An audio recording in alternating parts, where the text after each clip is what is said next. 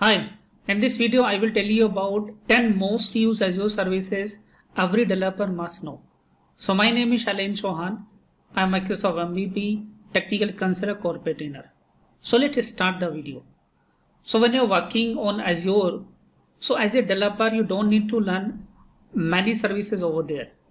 We having the most popular, or you can say we having the so many widely used Azure services, you should understand, you should do the hands-on, so that whenever you are building a new project, you able to integrate those services with your application. So service number one is virtual machine. So whenever it is coming to deploy your application in the cloud, where you will have the more flexibility, or you can say where you having everything in your control. So virtual machine is the service widely used for building the application, for deploying the application over there. So using the virtual machine, we can deploy our website, we can deploy our API, we can deploy our services. The second service we having here, Azure Storage. So when it is coming to storing the unstructured data, like we having the PDF, we having the images, we having the audio, video, such unstructured data. So there we prefer Azure Storage. So understand how the Azure Storage we can integrate in our project. The third important service we having the SQL Azure. So when it is coming to store our application database, so we always store our application database in SQL Server. If you are a .NET developer, if you are a Java developer, let's say any other developer, we prefer the another RDBMS. Like we having the MySQL, we having the PostgreSQL, and we having the another RDBMS. So here in Azure, when it is coming to SQL Server, we having the Azure SQL, which will help you to store your data in the Azure in the cloud as we store on a local machine, as we store in the on-prem environment. The fourth important service we having here, WebApp. So if you're looking for the alternative of virtual machine, because virtual machine is a part of infrastructure just service offering. But if you need something where you don't need to manage everything, so we having the PaaS service. So in the PaaS service, we having the WebApp. So in the WebApp, you don't have the access to the virtual machine, but you can manage it using the Azure portal. You have to just do focus on building the application code, and through the web app we can easily deploy our application. The fifth important service we having the Azure Function. So when it is coming to execute some background activity, the background task. So let's say we having the background task for sending the email, we having some background task for taking the regular backup, or we having some background activity, we have to schedule it as a particular interval. So there Azure Function is the service which people widely use.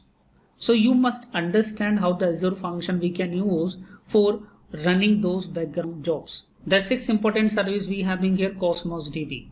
So whenever you are working a real world application where you need to manage the real world data, let's say you having an application where you need to provide the food delivery to the customer, where you having, let's say, a taxi, like app we having the Ola and Uber, where we need to track the driver real-time location.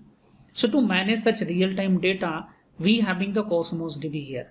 Because the CosmosDB database query time will take less than 10 milliseconds, and the write operation time take less than 15 milliseconds. So CosmosDB is the another important service as a developer you must know. Then we having the seventh important service, that is Azure Service Bus. So when it is coming to building the application, so our application component communicate to each other in connected mode and the disconnected mode. If there is a requirement to communicate the component in the disconnected mode, there Azure Service Bus will help us, where the sender can send the message to the service bus and the receiver will receive the message whenever the receiver is online. You can take the example of any e-commerce domain where we having the Amazon, where we having the Flipkart. If you will notice over there, they immediately never confirm your order.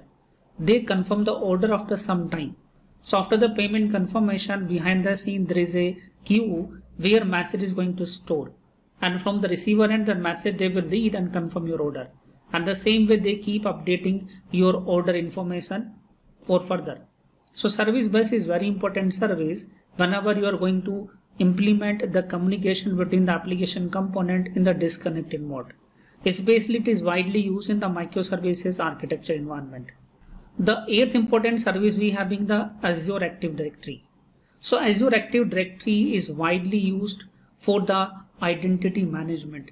If you're willing to manage the device identity, user management, group management, even it is helping us to implement the single sign-on functionality, because sometimes it happens an organization having the many application. So what is the way using the one identity I can access one organization, all the application? Similar way we having in Microsoft, we having Outlook.com, we having the Bing, we having over there Azure portal. Many Microsoft Azure services we can access using one identity. So such thing you can implement with the help of Azure Active Directory. The ninth important service we having the Azure Key Vault. So whenever we are building our application, we have to manage many environment specific configuration. We having the database connections thing, we having the user ID and password, we having the SMTP details, we having the SSL certificate. So do we have any place where we can store them securely and we can access them whenever it is required?